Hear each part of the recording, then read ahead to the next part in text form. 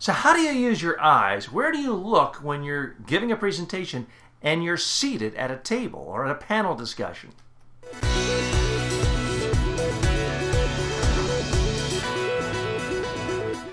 Your eye contact should be the same as when you're standing giving a presentation. That means you should be looking at people.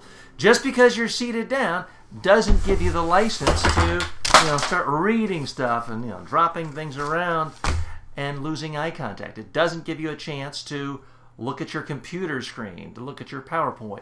You should be looking at people in the audience.